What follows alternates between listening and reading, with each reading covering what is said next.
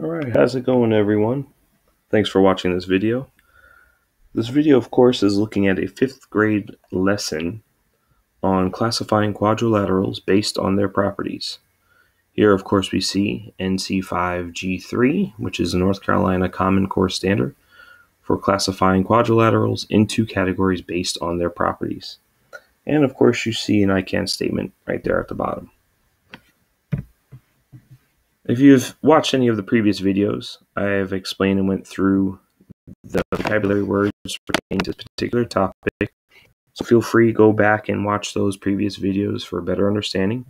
Or you can also just pause this video at any given time so you can jot down this information and get a better understanding of it. But these are some important vocabulary words that are needed to be known for classifying quadrilaterals.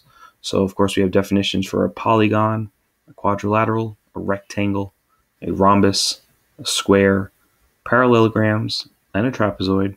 And we even discuss what parallel and congruent means. Parallel being the same distance apart and the lines never touch, and congruent basically being the same size and shape. So here we, as a quick review, talked about types of quadrilaterals. We have a rectangle, a square, a rhombus, a parallelogram, and a trapezoid. Briefly mentioned in a previous video, as I said, we talked about quadrilateral club and how within the quadrilateral club, parallelograms, rectangles, rhombi or rhombus, and squares get into that particular club. And again, I have the words there. But now just a really quick review. As I mentioned, this is your turn. So pause this video and see if you can remember this question and answer it. Or if you're new to this video, just pause the video for a quick second and see if you can answer this one particular question. Why does a square get to be in 3 of the clubs? Again, parallelograms, rectangles, rhombus, squares, they all get into the quadrilateral club. But why is it that a square gets to be in a rhombus, a rectangle, and a parallelogram club?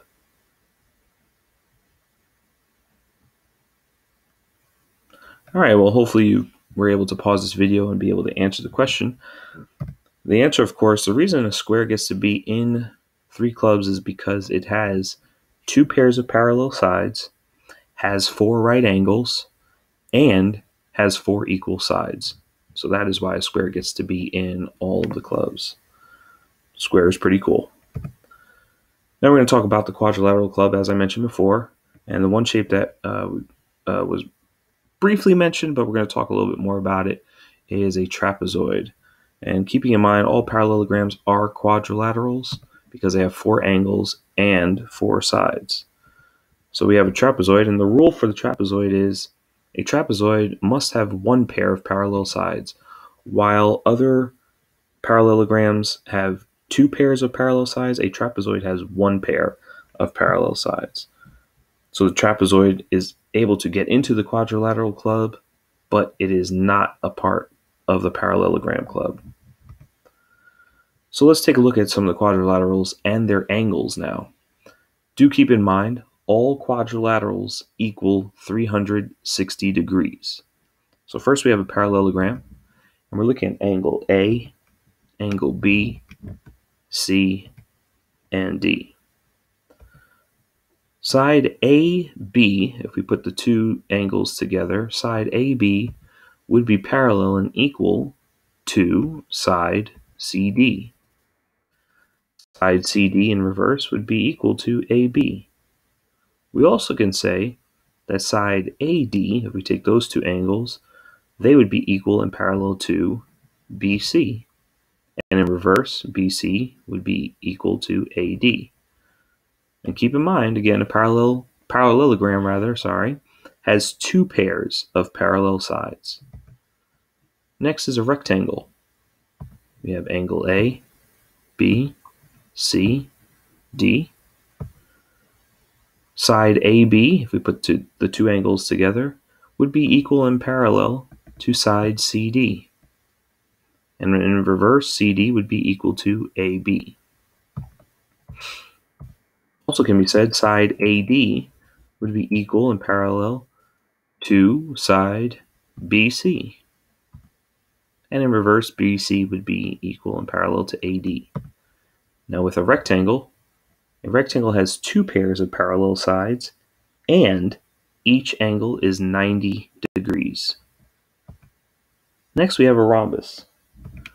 A rhombus, of course, angle A, B, C, and D. Side AB would be equal and parallel to side CD. Side CD, also in reverse, would be equal to AB. We also can say that side AD would be equal to BC, and BC would be equal to AD in parallel. And notice with the rhombus, a rhombus has two pairs of parallel and congruent, or also equal, sides. And of course we come to the square. We have angle A, B, C, D. We can say side AB again is equal and parallel to CD. And in reverse, side CD would be equal and parallel to AB. We can say side AD would be equal and parallel to BC. And in reverse, BC would be equal and parallel to AD. And again, take a look. A square has two pairs of parallel sides. All sides are congruent or equal, and it has 90-degree angles, more than one. So now it's your turn. At this moment in time, you can pause the video and see if you can answer this quick question. What two shapes have congruent and parallel sides? What two shapes have congruent and parallel sides? All right, hopefully you were able to pause this video and be able to answer this question. The answer, of course, is a square and a rhombus. Both have congruent or equal sides and have parallel sides. So those two shapes have congruent and parallel sides together. Here's another one for you. Which shape that you see there equals 360 degrees? Which of those shapes equals 360 degrees? Again, hopefully you were able to pause this and think about it. The answer, of course, is a square, because even though the octagon on the left-hand side is a closed shape, which also means it's a polygon, even though it is closed, it is not a quadrilateral. A quadrilateral has four angles, four sides. Therefore, a quadrilateral equals 360 degrees. Well, I just want to say, of course, thank you for watching. Hope you appreciated this video. Definitely stay tuned for more videos to come. And see you next time.